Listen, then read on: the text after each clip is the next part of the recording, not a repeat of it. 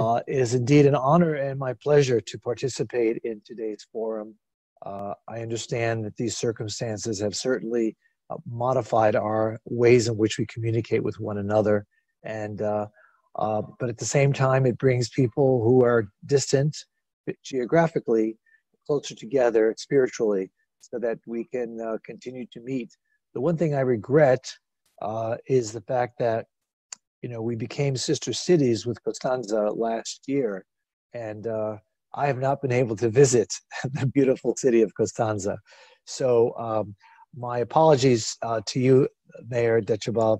I was given a few words to speak with regard to today's program, and rather than read from it, I'm just going to summarize the thoughts that have been expressed here. Mainly, the similarities that we have between Constanța and Fort Lauderdale, and how it became a natural fit for us to become sister cities. And I always ask the question, why hasn't it happened sooner?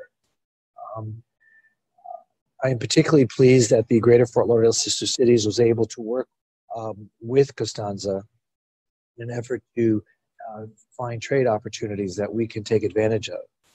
According to the International Trade Administration, the U.S. Department of Commerce, Romanians are very favorable towards products and services from the U.S. At the same time, as an EU member state, Romania not only offers a sizable domestic market, but also a low-cost foothold to assessing the entire EU market. I'm so honored to be today together with you. Also, I want to share the same regret with you, Mr. Mayor.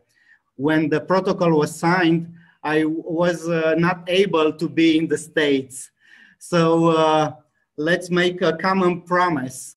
Let's visit together these two beautiful cities, Constanța and Fort Lauderdale. Together with my team and together with your beautiful and strong team, we've made a dream.